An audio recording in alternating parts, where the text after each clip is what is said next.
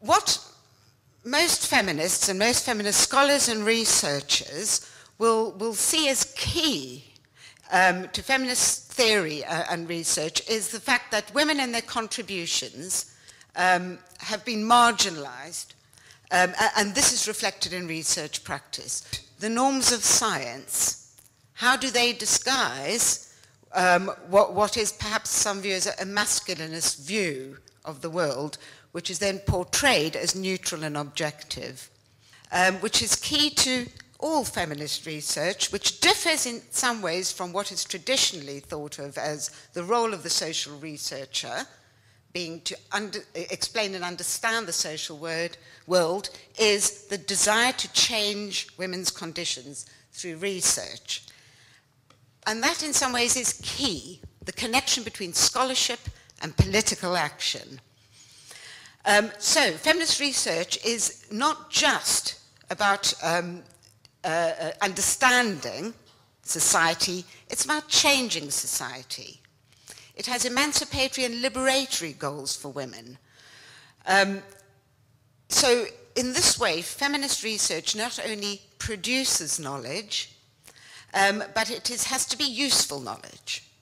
So that leads on to the next big issue that we'll be looking at in the workshops and putting into practice, critiques of positivism or empiricism.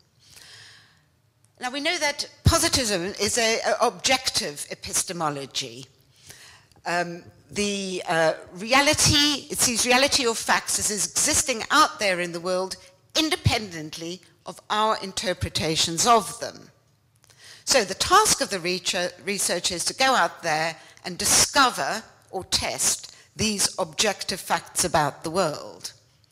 And for this reason, the researcher must be detached, must be value-free, must be objective. Now, as you can imagine, there are a number of feminist critiques of positivism and empiricism.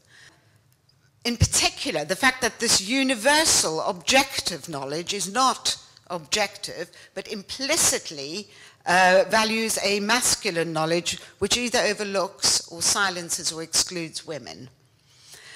And most importantly, objectivity itself, they say, is a unattainable and indeed undesirable goal. We all come to research with our own preconceived ideas, which we bring to the process, how we select our subjects of topics of research, how we go about it, how we analyze it.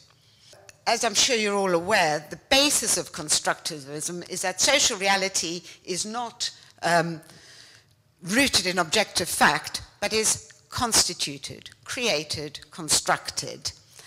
And so our data in research, we don't go out there and collect data, we're creating data.